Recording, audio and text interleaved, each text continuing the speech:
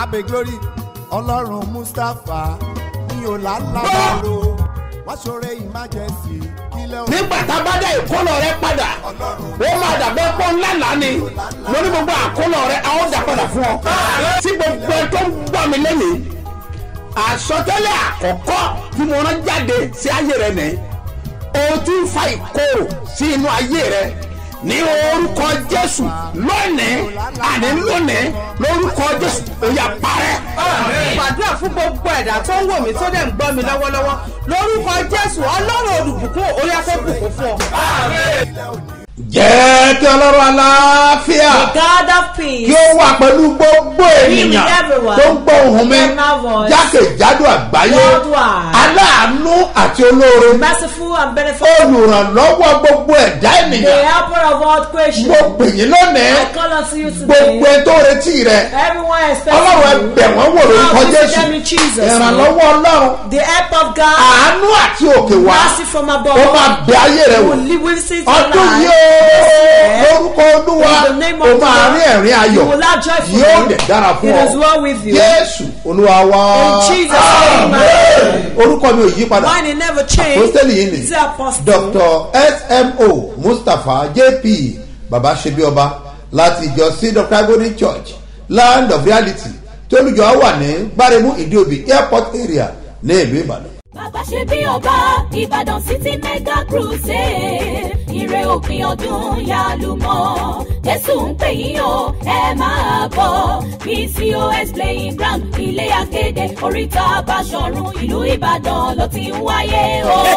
gbogbo èèyàn ìlú Ìbàdàn City Mega Crusade òde ó máa mi ìlú títí PCOS playing ground ilé akéde oríta Báṣọ̀run ìlú Ìbàdàn máa gbọ́ bítíbitì èèyàn lálejò nítorí ìsọjí alágbára láyé tá a pàkórí ẹ̀ ní I will not leave you until you bless me Genesis 32 verse 26 ẹ̀tọ́ gbogbo wa ní rè òpin ọdún látọwọ́ Olúwa ìwọ náà wà bẹ̀rẹ̀ tiẹ̀ kó rí gbà ó máa bẹ̀rẹ̀ lọ́jọ́ Monday December 26 títí wọ Saturday December 31 ọdún yìí tá a máa ṣe crossover wọnú ọdún tuntun 2023 aago mẹ́rin ìrọ̀lẹ́ lójoojúmọ́ ọ̀pọ̀lọpọ̀ olórin ẹ̀mí ló máa wà ń bẹ̀ Apostle Dr. and Prophetess Mrs. SMO Mustapha JP Babasebioba lolùgbàlejò ẹtúyàyà jáde máa bọ̀ wá gbárí òpin ọdún lọ́wọ́ Olúwa kájọ Sebioba wọnú ọdún tuntun 2023.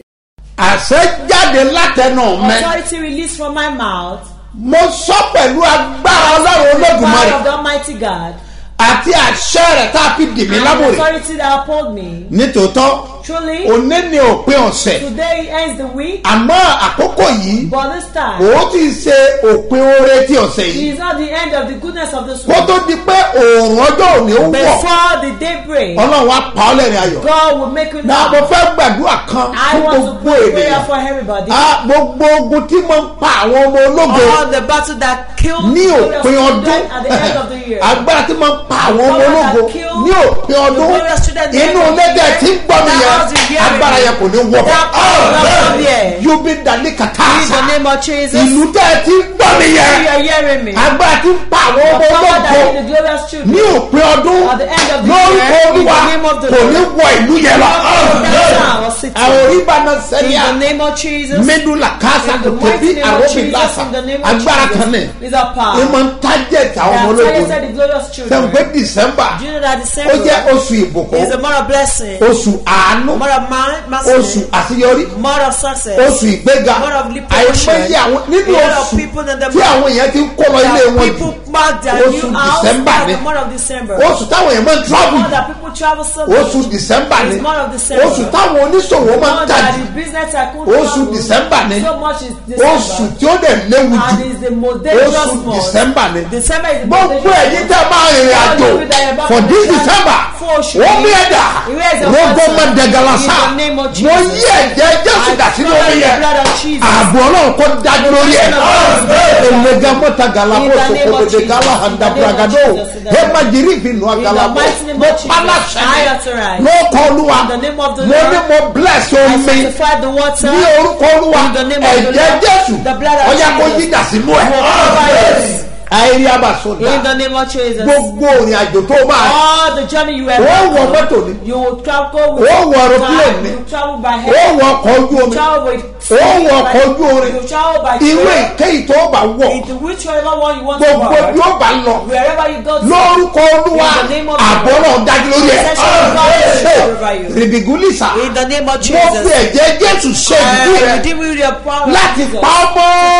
ní gbogbo òrìn àjò tó bá rìn That you are back ní òpin ọdún at the end of the títí dé year ìbẹ̀rẹ̀ ọdún to the beginning of the year. bíbélì wípé èmi yóò pa àlọ́ àti àbọ̀ rẹ mọ́ lórúkọ olúwa mo pe ọlọ́run ààbò kó sọ̀kalẹ̀ tó dẹ̀ lórúkọ jésù ìlérí ọlọ́run ni The promise of God. olóhùn ó pa He said, àlọ́ "You're going àti out àbọ̀ rẹ and mọ́ coming in." lórúkọ olúwa In the name of the mo Lord. wí lórúkọ jésù pronounce in the name àbọ̀ of ọlọ́run Jesus. máa dájú lórí ẹ̀ That's what God is sure over you. láìkábùrì In the name of Déèbù Jesus. ṣàkàbọ̀tà. In the mighty name of Bẹ́ẹ̀mẹ̀lẹ̀ Jesus. kàfà. In the name of Jesus. lórúkọ In jésù the name of Jesus. àbọ̀ ọlọ́run máa dájú lórí ẹ̀ God is sure over you. ẹ̀ gbọ́ mo kéde Don't hear mo ní now. gbogbo ẹ̀dá I ènìyàn say every man tí wọ́n can. bá wà ní ẹ̀kọ́tà They lọ́la are the headquarters olúwa ló pa á láṣẹ Today that what they need. ká fún gbogbo ènìyàn She give ní everybody ẹlẹ́rìndòdò kan their Sweden ẹlẹ́rìndòdò kọ̀ọ̀kan Sweden. ní ọwọ́ wọn with their hands. kí ló dé Why? olúwa sọ pé The Lord said, àwọn èèyàn kan bẹ There's a certain tí people ayé ti gbádùn kúrò ní that ara are wọn taking away sweetness from ṣé their ẹ mọ̀ life. pé àwọn alágbára And you know that the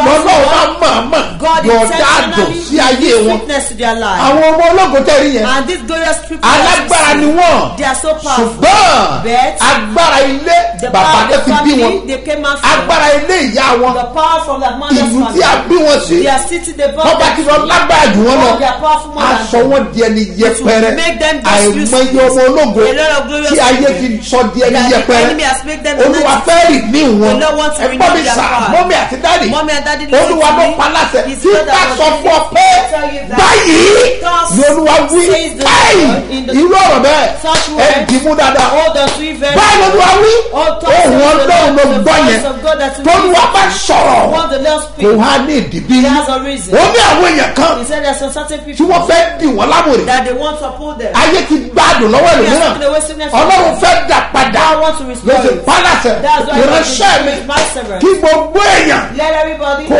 fún wọn ní ẹlẹ́rìndòdò kọ̀ọ̀kan take a soft drink. a ó dẹ̀ fi lé wọn lọ́wọ́ We are going to hand this over to wọ́n gbọ́ mi ẹlẹ́rìndòdò tá a fi lé ọ lọ́wọ́ I yìí will be giving to you. kò wá ní ìdìbí It has a reason. olúwa ló sọ It's the Lord bẹ́ẹ̀ that ní ọjọ́ Wednesday Wednesday, a fún gbogbo wọn ní ṣúgà give pátápátá everybody sugar. olúwa kan náà ló pálásẹ̀ It's the Lord of decree. náà a dẹ̀ sọ báwọn yẹn pé I will tell people ṣúgà that yẹn mọ́ ètí ìjẹ́ o don't lick the sugar now. Sunday láàpárí ẹ̀ We are going to end that Ó Sunday máa on mú padà wá. Sunday. You will bring it mọ̀mọ́ yẹn back. ní òun ò tí ì gba Mama ṣúgà said she has not yes touched your sugar mo mọ̀ penny. káwọn gbogbo ẹ̀kọ́ ló lè wá I know everybody lẹ́wọ̀dẹ̀ that can come on gbogbo Wednesday. ẹ̀kọ́ I know it's máa bọ̀ everybody. lónìí Come today. ṣúgà kù sí pẹpẹ There is still sugar on wọ́n á the fún altar. ṣúgà They will give it to ìyẹn you. nìkan kọ́ Not wọ́n á only fún ọ that, ní give you ẹlẹ́rìndòdò a sweetie. ó máa wà lọ́wọ́ ẹ̀ It will be with you. ọ̀la yẹn máa ní That's agbára not olúwa ló powerful. padà It's the ṣẹlẹ̀ Lord that will gbọ́mísà ordain it. Listen to me, gbọ́mísà sir. Listen to me. tí wọn bàjẹ́ kí adòkó hàn ní ayé If ọmọ you ẹ̀ allow sweetness to show ó for the name nílò of your ẹ̀ children, you need ìwọ it. ọ̀dọ́ yẹn tó kàn You that gbọ́ young ìlérí man that sáà was hearing the tí promise. wọ́n jẹ́ lè rí You òṣè did not fulfill. a fẹ́ fi gbàdúrà You want to pray on it. olúwa ló paláṣẹ It's not that ní what it is. sísẹ̀ntẹ̀lé ni Step by ní step. sísẹ̀ntẹ̀lé ni Step by step. bí olúwa ṣe As paláṣẹ Lord have ordained. bẹ́ẹ̀ láṣẹ máa That is ṣe how you follow. kàdúyà bàtọ́ In the name of Jesus. lẹ́yẹ kúta In mọ́ta the mighty name wọ́n of Jesus. paláṣẹ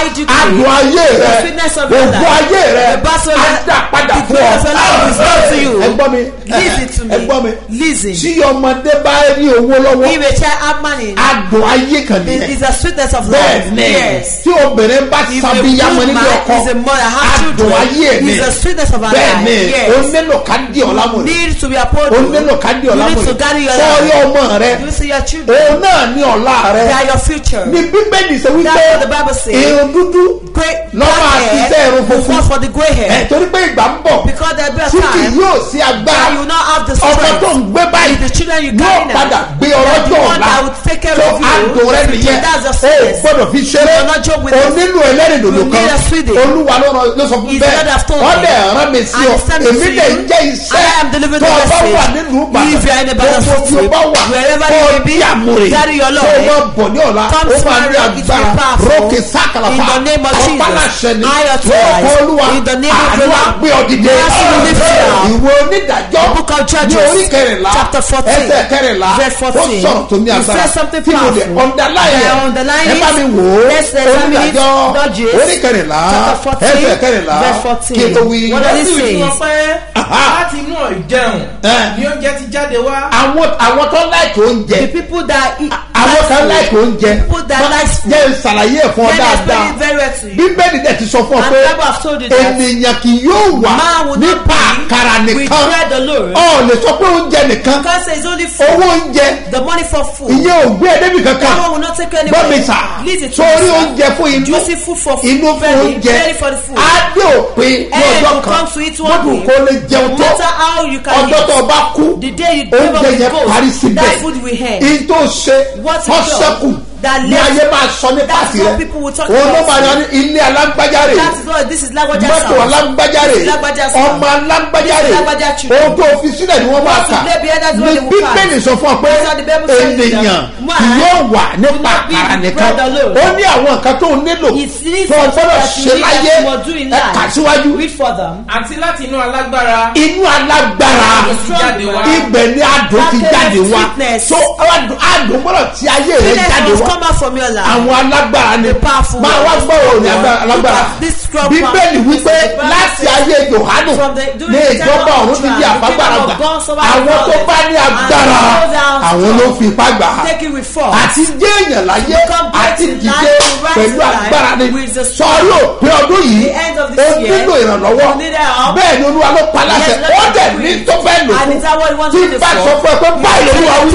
Ó ọ̀ndàlá yẹn Olúwa ń sọ̀rọ̀ Rabbe Kasanga leba òbí àròdàfà mo pálásẹ gbogbo agbára tó gbádùn láyé ní orúkọ Jésù agbára yẹn máa di aṣọ lórúkọ Jésù ní ọ̀la lágbára lọ́rùn gbogbo branches wa nílùú Èkó ní Abẹ́òkúta ní Port Harcourt ní Abuja gbogbo branches wa ní ìlú Ìṣàlú ní Iléṣà ní Òṣogbo gbogbo branches wa ní ìlú Ìbàdàn pátápátá ní program àkànṣe máa wà ní ọ̀la lágbára Ọlọ́run àti ní ìlú Ìlọrin ẹgbọ́n mi sà àánú Ọlọ́run àti agbára rẹ̀ ni mo fi gbàdúrà lórúkọ Jésù ayé rẹ̀ á dìde bẹ́ẹ̀ fún ọ pé gbogbo program ọdún yìí tó kù ìmọ̀ fi gbàdúrà ni torí mo wà nínú àwẹ̀ àti àdúrà 140 days tí Olúwa paláṣẹ ó ní agbára ẹ máa múra lẹ̀ nítorí wípé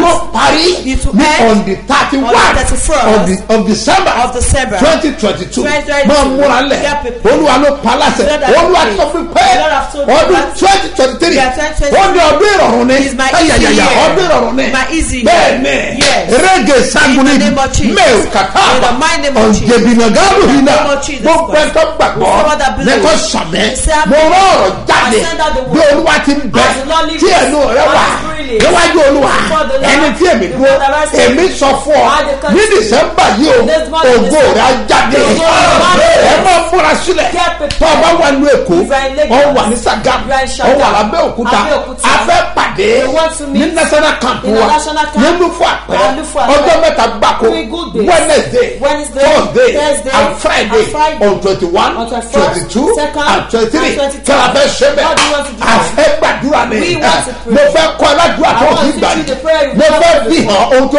pamọ́ àwa la fi fún láti mọ ohun ìjìnlẹ̀ wọn nì bẹ́ẹ̀ ní ó máa ní agbára ọjọ́ mẹ́ta ni mo sọ fún ẹ tẹ́ ń lọ ìrìn àjò ìlú fún àpẹ ló máa gbà travel o kó o forí kó àdúrà kí wọn náà nípìn nínú òróró yẹn ká a fẹ́ pín fún gbogbo ènìyàn ká a bá ti parí ẹ̀ ní ọ̀sẹ̀ tó bọ̀ ọ̀sẹ̀ tó tẹ̀lé láwọn àpàdé ní BCOS láti ọjọ́ Monday ìkéde yọ Saturday tí ń ṣe crossover ó máa ní agbára ó máa le gan ìpolówó wà ẹ máa múra sílẹ̀ fún àwọn ìpàdé lọ́wọ́ yìí bólúwa ti bẹ tí ẹ̀mí rẹ̀ wà níwájú Olúwa ẹni tí ẹ̀mí dúró àánú kan tó nílò láti gbé gbogbo ẹrù rẹ tó wà ní December yìí láti gbé pẹ̀lú ìrọ̀rùn láti gbé pẹ̀lú ìrànlọ́wọ́ ńlá láti gbé pẹ̀lú àṣeyọrí àṣeyẹ wọnú ayé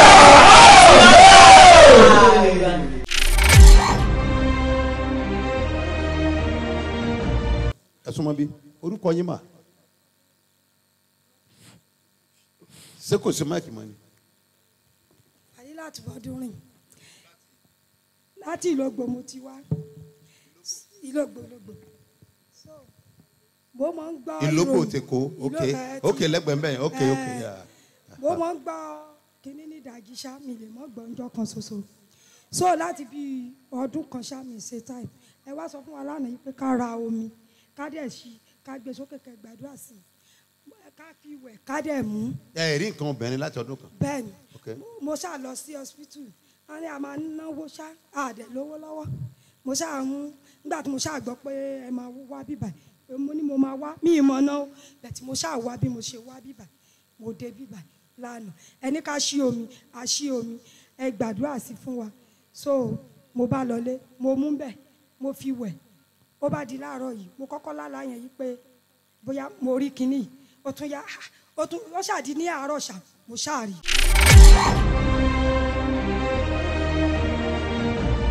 pariwo ìrìbùkún ó yá wọnú omi wọ́n.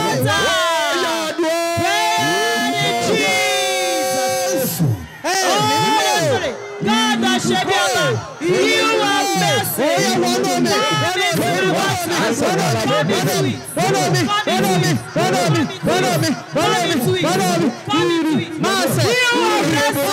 you are blessed. Come into my water. Come into it. Come into it. You are blessed. Come into it. Come into it. Come into it. We are blessed. Come into it. We are blessed. Come into it. We are blessed.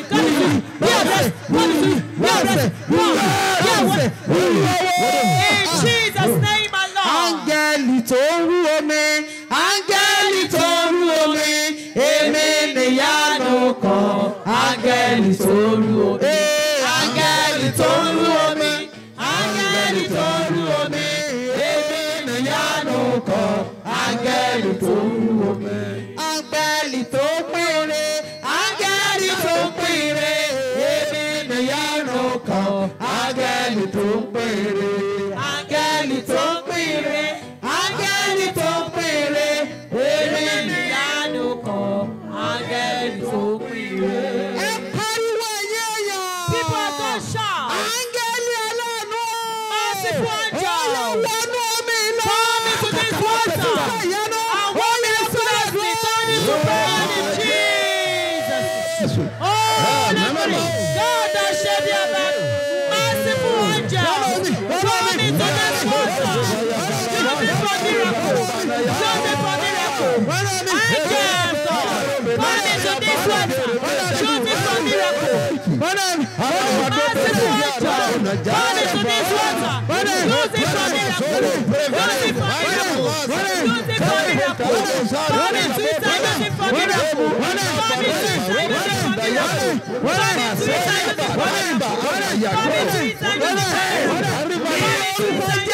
In Jesus' name, my Lord. Táwọn ọkùnrin má ti san Elijah. Men are better. Ń tàwọn obìnrin sì san. I say women are Ṣé better. wàrà ọkùnrin náà tọ́ wà ní gbọ́mi tiẹ̀? Don't you see the man that Omi mọ̀ ní mo ní kó gbé I lọ́mí. asked you to come along with water. Sàṣà kan bẹ́ ń gbọ́dọ̀ sábà bá wa wòlíì. You know we prophets. Gbogbo tí ń ṣẹlẹ̀ la máa ń gbọ́. We do hear everything that happens. Bẹ́ẹ̀ni, Yes. ìyàsà kan bẹ́ ń gbọ́dọ̀ ń ṣe tẹ́ ẹ̀ tí There's mọ̀ been ẹ̀yìn something ọkùnrin. in Àwọn obìnrin kan báyìí, ẹ there's máa a kankan máa certain wú. woman. Do you know what they Wọ́n ní say? They will say wọ́n ní opó ayé lọ wọn. that they are widower. Èwo ló pọ̀ ayé? Which one is widower? That Wọ́n ní you ọkọ wọn ò lágbára àti ṣe kankan that lórí their ẹ̀. husband doesn't have any part to take Wọ́n ní ọkọ wọn ò fowó responsibility. oúnjẹ ńlẹ̀. That their husband did not give any Wọ́n money. ní ọkọ wọn ò sanwó That ọmọléèwé. their husband will not pay the children's Wọ́n ní tuition opó ayé fee. kọ́ nìyẹn. That is widower. Ẹ ti bá àwọn ọkùnrin débẹ̀. Sẹ́yìn ọkùnrin ẹ̀wọ̀n mẹ́sà. Do we have men Ẹ here? jẹ́ gbọ́mi sókè. Lift up your water. Sẹ́nìkẹ́ pariwo. You will shout. Orúkọ Jésù gbà méje. The name Ẹ of jẹ́ Jesus ká yín 7 lára. times. Àtẹ̀yìn obìnrin tẹ̀ ní bùkátà. Even the woman that have a lot of Kẹ́nà responsibility to sókè. take, you raise it Ẹ up. kàn pariwo. You will just shout. Orúkọ Jésù náà The name kan. of Jesus once. Wà wá pè ẹ̀mí mímọ́. Call Holy Spirit. Ọlọ́run olùbùkún. Most blessed God. Ẹ̀rọ ọjọ́ ìbùkún lé mi Shower lórí. your blessing upon me. Yàdùá. Prayer in Jesus' name. Holy Spirit. Babasebioba. Most blessed God. Shower your blessing upon me. Shower your blessing upon me, my husband, children, young ones, and parents. Shower your blessing. Shower your blessing. Shower your blessing upon me, my husband, children, and parents. Shower your blessing. Shower your blessing upon me. Shower your blessing upon my husband and children. Shower your blessing. Shower your blessing upon me. Shower your blessing upon me. Shower your blessing upon my husband and children. Shower your blessing. Shower your blessing. Shower your blessing. Shower your blessing upon me. Shower your blessing upon my husband and children. Shower your blessing upon me, my children and grandparents. Shower your blessing upon me and my husband. In Jesus' name, my Lord. The people that are expecting miracles, they are the ones that believe and shout to pray this prayer. The man at the pool of Bethsaida, he's been turned down that is dead. Some people have been here since morning. They said they want to receive their miracle. You will shout. God, the miracle. Keep your hands into this water. In Jesus' name.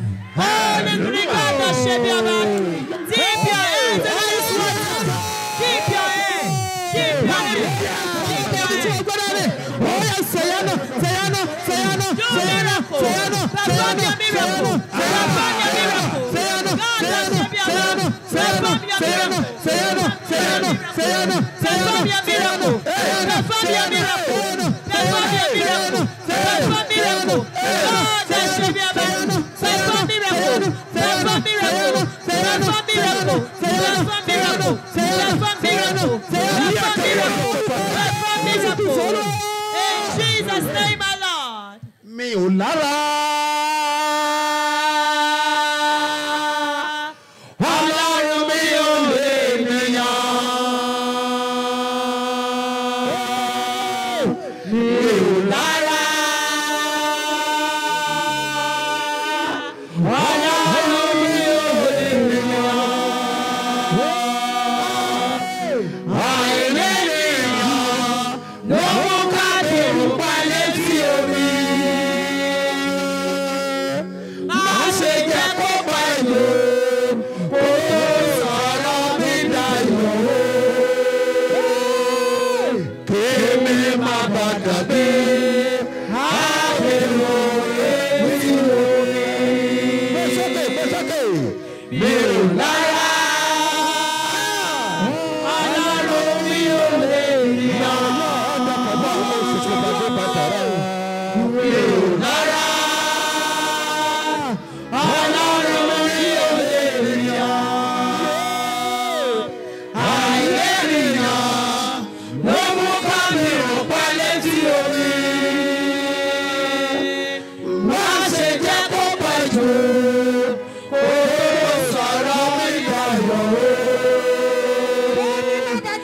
Èmi máa bàjọ́ bí àbẹ̀wò létí omi. Ẹ̀nà àpẹẹrẹ gbàgbọ́ yín Lift up your symbol of àti faith. ẹ̀bẹ̀ yín Your prayer request. ẹ pariwo You will shout. orúkọ Jésù lẹ́ẹ̀kan. The name of Jesus Ẹ pé was. ẹ̀mí mímọ́. You call the Spirit. Wàá máa ké And shout. Olúwa ẹ ṣí wọ́rọ̀ tí kò mẹ́. Open my book of Ẹ remembrance. ṣàánú mẹ́. Help me. Ẹ gbé ẹ̀yàn dìde torí mẹ́. For me. Ó yàdúrà.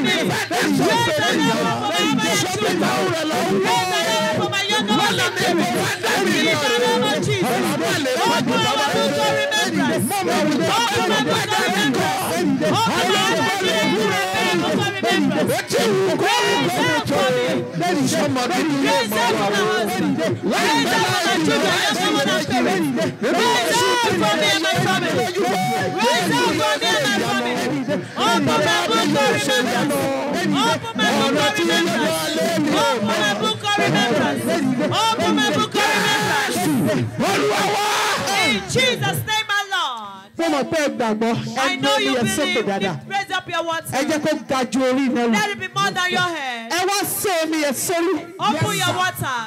Ẹ sẹ sórí. Sọ sórí. Sọ gbàgbọ́. Put it on your Sáré head. sẹ sórí.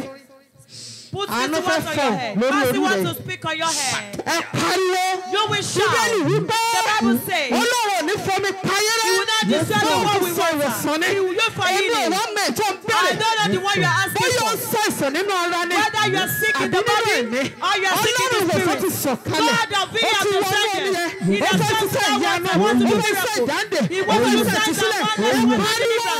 You will shout. Ọlọ́run bàbá sẹ́mi. Babasebioba. Ibi tí mo ti ṣàìsàn nínú ara mi. Where I am sick in my body and Ọlọ́run spirit. mi sàn. Heal me. Turn into prayer in Jesus. Holy Spirit God Babasebioba. Where I am sick. Ibi tí mo ti ṣàìsàn nínú ara mi. Physically. Oh, heal me. Heal me. Heal me. Heal me. Heal me. Heal me. Heal me. Heal me. Heal me. Spiritually, physically. Heal me. Materially, financially. Heal me of my husband. Where I am sick. Where my husband and children are sick. Oh God, Babasebioba. Heal me, my husband and children. Heal us, O God. Physically, spiritually. Materially, financially, academically. Heal me, my husband and children. In Jesus' name, my Lord. Jésù yóò ṣe ìyanu. Bàbá mi yóò ṣe ìyanu. Ọ̀nà tí yóò balẹ̀ mi kò mọ̀. Bàbá yóò ṣe ìyanu. Jésù yóò ṣe ìyanu. Bàbá mi yóò ṣe ìyanu. Ọ̀nà tí yóò balẹ̀ mi kò mọ̀. Bàbá yóò ṣe ìyanu. Bàbá bójú wo mi látòkè o. Jẹ́kẹ́ mi láàánú gbà. Sọ̀kalẹ̀ wá bàbá kí wọ́n wá ṣe mí lógo. Tó bá lè bẹ́ kó tó ṣe ìyanu. Ayé abẹ́rẹ́ ọlọ́run mi dá. Wọ́n lẹ́ni tó dáṣọ fènìyàn. Ṣebí tọrọ rẹ̀ là ń wò. Wọ́n ní kí kò wọ́n káyìí lọ́yẹ̀. Ọlọ́mọ lè fẹ́ ju bàbá rere. Mo mọ̀ wípé kó padà lẹ́kọ̀ọ́. Ayé bọ̀lẹ̀ òwúrọ̀. Mọ́tò yìí kọ́ ọ́rùn lẹ́nu tó. Ìsọ̀rọ̀ dúdú yóò mọ̀ wá o. Láìpẹ́ láì jìnnà láì ṣiyèméjì. Nínú oṣù tí mo wà yóò dáni lójú. Jésù yóò ṣe ìyanu. Bàbá mi yóò ṣe ìyanu. Ọ̀nà tí yóò gbalẹ̀ mi yóò mọ̀. Bàbá yóò ṣe ìyanu. Jésù yóò ṣe ìyanu. Bàbá mi yóò ṣe ìyanu. Ọ̀nà tí yóò gbalẹ̀ mi yóò mọ̀. Bàbá yóò ṣe ìyanu. Mo ní àti dádì dé òyìn sí. Ẹ bẹ̀rẹ̀ mọ́lẹ̀ báyìí. You will bend down. Ẹ bẹ̀rẹ̀ mọ́lẹ̀. Bend down. Ẹ bẹ̀rẹ̀ mọ́lẹ̀. Bend. Ẹ wú tẹ̀lé mi You bẹ́ẹ̀. will say after me. Abiyamọ ọ̀run.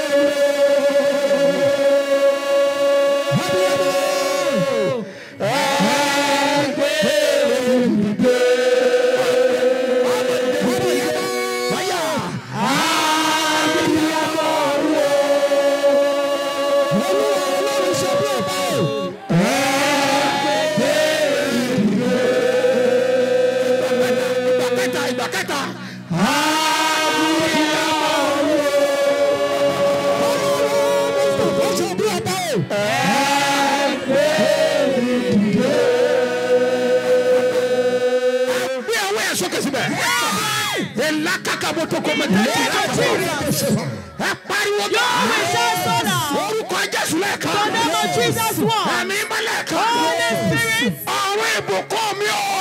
We know that baptism. Ọjà ṣíṣú lọ. Ariwo àdúrà. Jesus. Holy Spirit God that showed me about. We know that will be open. We know that will be open. Be open. For me, my husband and children. Be open. I will not bless you. Be open unto me. I will not bless you. Open unto me. Unto my husband and children. I will not bless you. Open unto me, my husband and children. I will not bless you. Open. Open. Open. Open. Open. In Jesus' name, my Lord. Mo rí pé àwọn áńgẹ́lì yẹn ti sùn I can see those angels have descended. Báńkì ọ̀run ló wà. Bank is in heaven. Jésù ló ń pè fún yàn. It's Jesus that give people. Ẹ pariwo. You will shout. Bẹ̀rẹ̀ sí ìbùkún ọ̀run. Windows of heaven. Ọlọ́run bàbá sọ́bí ọ̀run. Ọlọ́run ṣẹ́bi ọba. Ọyọ sí fún mi. Open it for me. Turn it to prayer. In Jesus. Oh, the mighty God that ṣẹ́bi ọba. Windows of heaven. Open windows of heaven for me. Open windows of heaven. Open them to be my own. What you doing for them?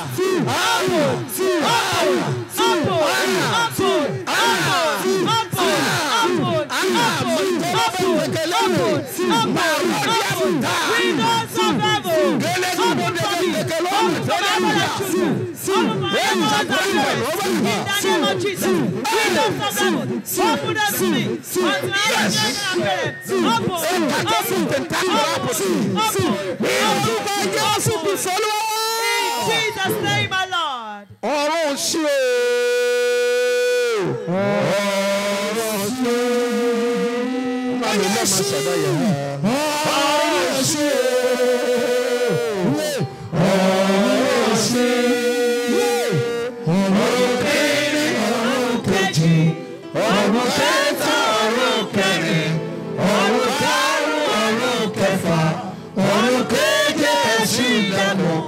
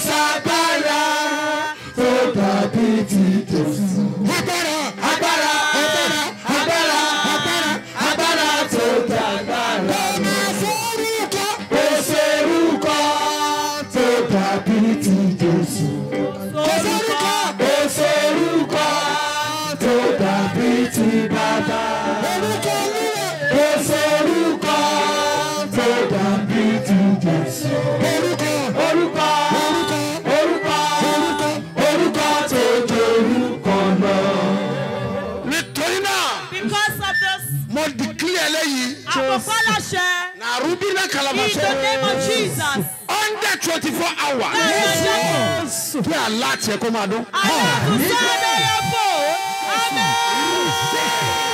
Jesus.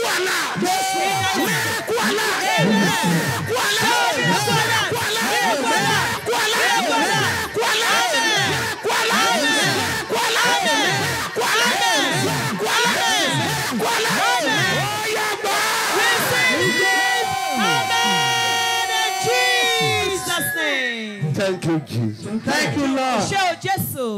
Ọlọ́run tó pé bàbá ṣe bí ọba máa sọ gbogbo ènìyàn dòmìnira. ẹ̀yin tó fẹ́ gba ìyanu tó kù lọ́dún yìí níbo lẹ wà ó yá ká kórajọpọ̀ nínú 3 days marathon prayer sọ̀rọ̀ ló pàṣẹ fún apọ́sítù Dr. S.M.O. Mustapha J.P. bàbá ṣe bí ọba àkòrí ìpàdé alágbára ọlọ́jọ́ mẹ́ta alágbà yípo yìí my file must be open fáìlì mi ló kàn tẹ́ máa tẹ́ndì sí o látọjọ́ Wednesday 21st the Friday 23rd December fáìlì ìrànlọ́wọ́ fáìlì ògo fáìlì ojúrere tí òkùnkùn ti tọ́jú lọ́jọ́ tó pẹ́ àárín ọjọ́ mẹ́tẹ̀ẹ̀ta yìí ni Jésù fẹ́ ṣàwárí ẹ̀ Jésù ṣe tó fẹ́ approve gbogbo prayer request láti January àwọn ọ̀rẹ́ ló kù sí darapọ̀ mọ́ gbogbo ẹ̀yà tí èdè lábẹ́ ìfàmì òróró yàn apọ́sítù tirẹ̀ apọ́sítù Dr. S.M.O. Mustapha J.P. bàbá ṣe bí ọba ní kùtùkùtù ìdájí láago 6 látọjọ́ Wednesday tá a bá ti wọnú àdúrà ó di ìdájí lọ́jọ́ Sátidé ká tó sórí ọ̀fẹ́ ṣe bí ọba national ticket ló fún wa pẹ́ opposite AP filling station ló fún wa pẹ́ ń pẹ́lẹ́ ògùn làwọn ti pàdé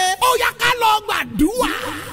àṣẹ jáde ní orúkọ Jésù Authority released in the name of Jesus Christ of Nazareth. a gbé ọ̀gá lórúkọ We Jésù exalt you in Jesus. aṣọ di ńlá We enlarge you. a ràn ọ́ lọ́wọ́ We help you. a connect yẹ Connected. a change story yẹ láti òní lọ From today, ìtọ̀rẹ́ yí padà the story will change. wà á dẹ̀ ṣe bí ọba reign as a king. Jésù Olúwa wa In Jesus' name, my Lord. lórúkọ Olúwa In the name of the o máa Lord. rí àánú gbà You will have Ọlọ́run máa bẹ ayé That will save your ẹ̀ life. story ẹ̀ máa Your story will change. wà á dẹ̀ kọrin tuntun You sing a new song. bẹ́ẹ̀ ni yóò rí So should it Jésù be. Olúwa wa. In Jesus' name, my ẹ má Lord. gbàgbé pé Don't forget ọ̀la that. ni ọjọ́ Sunday Tomorrow is Sunday. ìsìn wọ̀nyí ṣe pàtàkì All púpọ̀ these services are very important. Bíbélì wípé The Bible says, rántí ọjọ́ ìsinmi remember láti yà á the sí mímọ́ Sabbath day. a lè ní àwọn Make it holy. àkànṣe àdúrà And we have some tí special a prayer bá bọ̀ that ní we will agbára pray Ọlọ́run by grace of tó God. yẹ máa Your story will change. wọ́n gbàgbé pé Don't forget that. èyí tẹ́ wà ní olódó Those of you at Olodo. ọ̀la ní anointing service máa pé Tomorrow, méje your anointing service tí Olúwa will make us paláṣẹ seven that bákan God náà has ní decreed also in Ìlọrin. so ó ṣe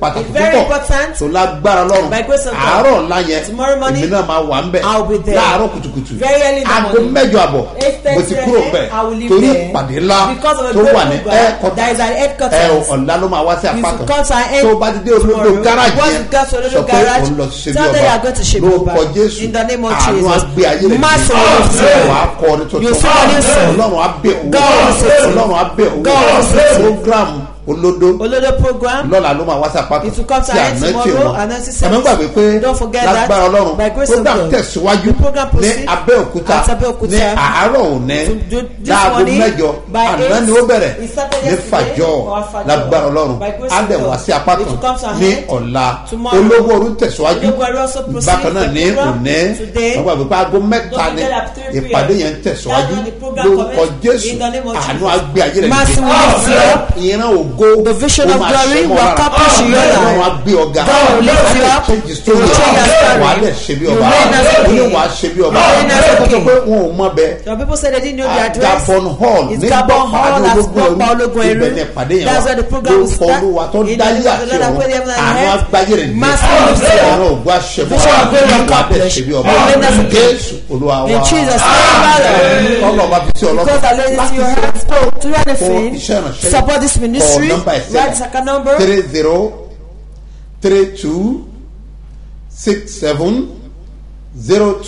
3032670285 gbọ́dọ̀ kan sí Hear it again.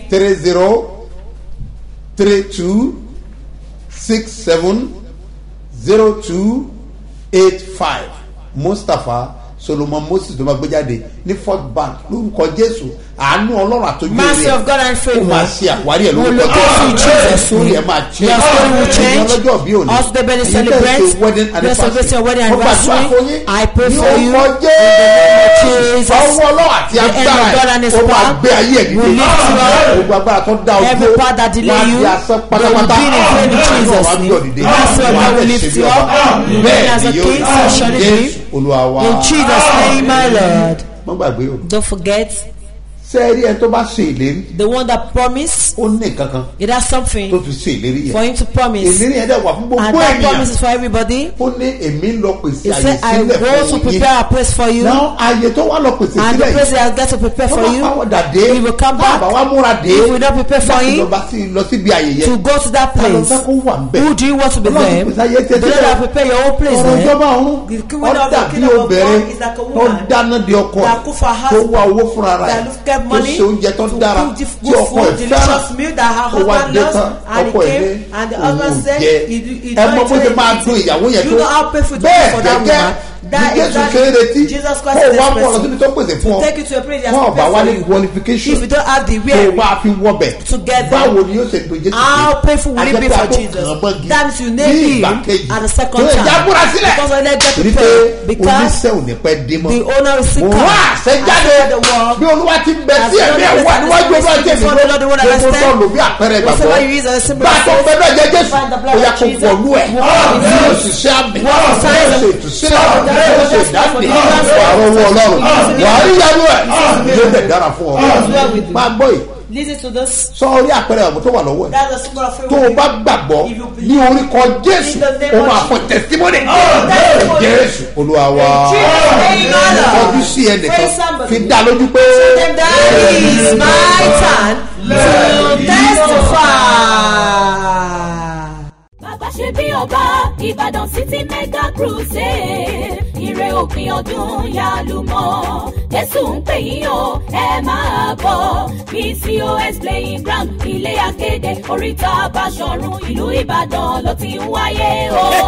gbogbo èèyàn ìlú Ìbàdàn City Mega Crusade òde ọmọ mi ìlú títí PCOS playing ground ilé akéde oríta Báṣọ̀run ìlú Ìbàdàn máa gbọ́ bítíbitì èèyàn lálejò nítorí ìsọjí alágbára ńlá yìí tá a pa kórí ẹ̀ ní. I will not leave you until you bless me. Genesis 32 verse 26. ẹ̀tọ́ gbogbo wa ní ire òpin ọdún látọwọ́ Olúwa. ìwọ náà wàá bẹ̀rẹ̀ tiẹ̀ kó rí gbà. ó máa bẹ̀rẹ̀ lọ́jọ́ Monday December 26. títí wọ Saturday December 31 ọdún yìí. tá a máa ṣe crossover wọnú ọdún tuntun 2023. aago mẹ́rin ìrọ̀lẹ́ lójoojúmọ́. ọ̀pọ̀lọpọ̀ olórin ẹ̀mí ló máa wà ń bẹ̀. Apostle Dr. and Prophetess Mrs. S.M. Mustapha J.B. Babasebioba lolùgbàlejò. ẹ̀túyàyà jáde máa bọ̀ wá gbárí òpin ọdún lọ́wọ́ Olúwa. kájọ ṣe bí ọba wọnú ọdún tuntun 2023.